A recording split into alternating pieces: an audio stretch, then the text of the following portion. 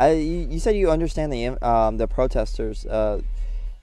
I understand the people being economically squeezed and frustrated with things that are going on, but those particular protesters, Oh yeah, like, the reasons behind some of those people are terrible, like getting haircuts and yeah, superficial like that. and But like, the people who were protesting by opening their business and then getting a, and not even the potential. Like this one guy opened his business, and he's a tattoo man, so he opened the business in protest, but he didn't serve anyone. He was opening it to fight, to say, hey, I this is um my only source of income, and they're not giving me anything. yeah, So, and if they actually and like, they arrested him.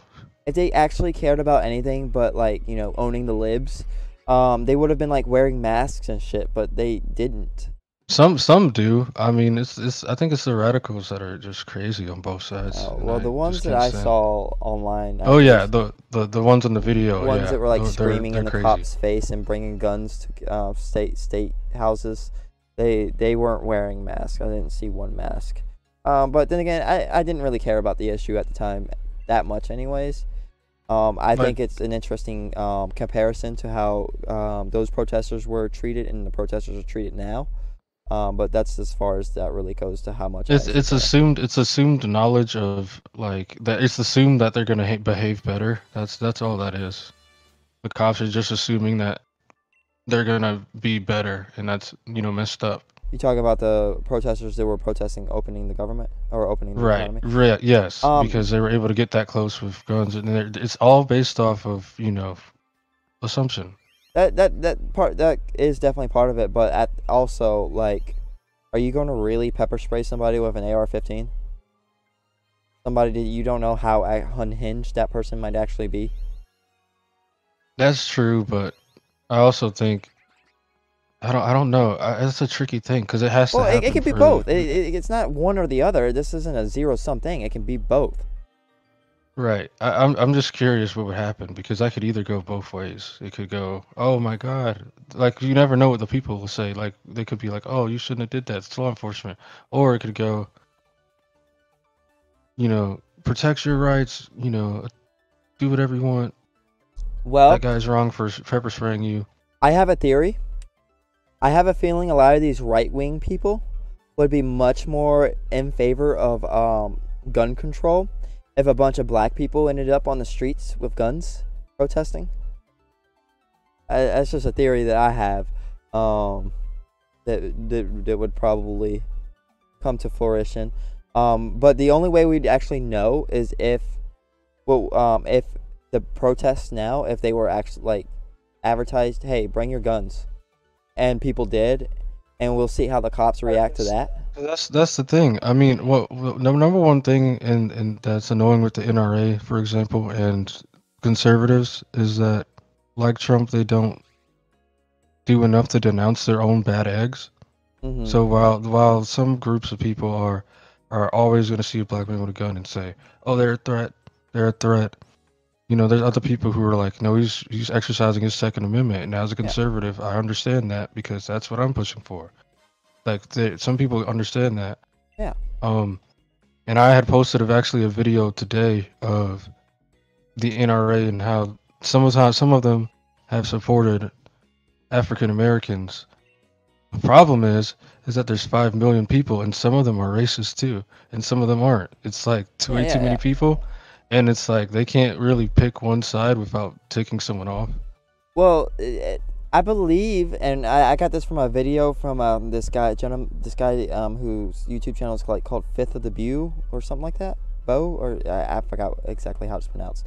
But he was making the claim that a lot of gun control um started off from a racist perspective, where when black people were starting to exercise their Second Amendment right. That's when a lot of people started to support gun control.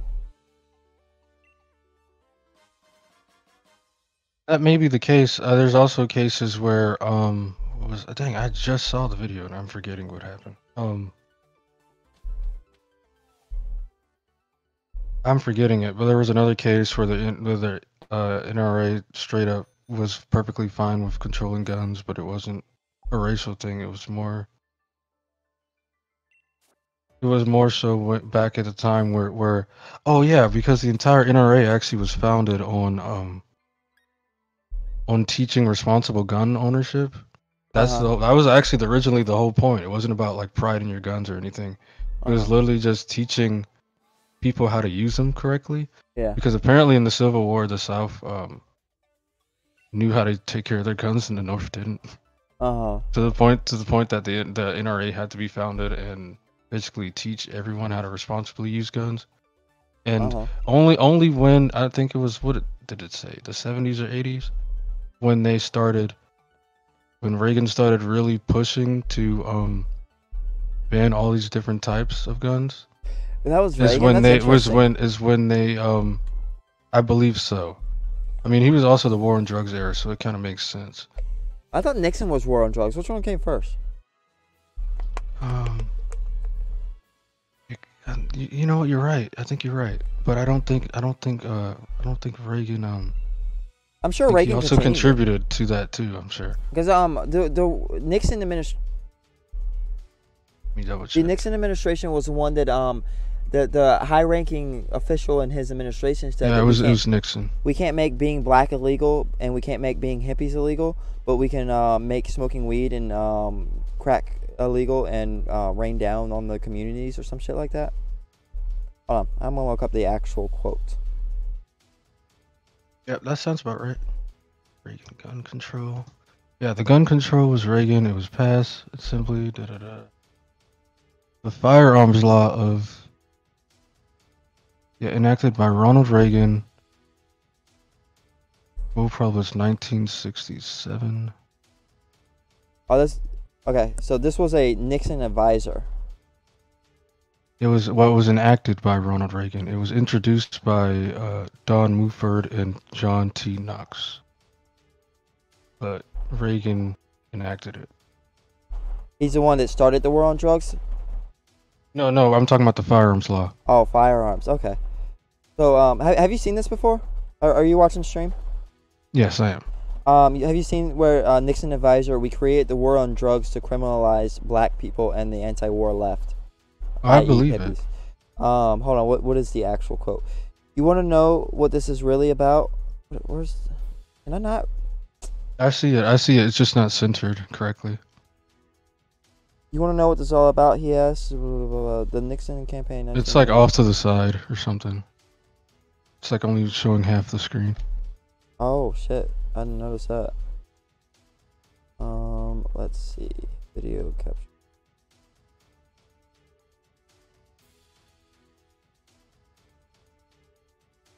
Yeah, let's fix that. Yeah, it's way too big.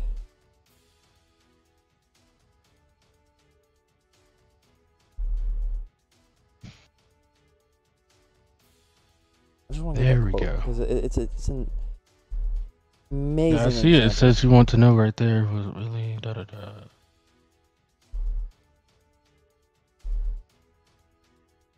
We knew we couldn't make it illegal to be either against the war or black. But by getting the public to associate hippies with marijuana and blacks with heroin and then criminalizing both heavily, we could disrupt those communities.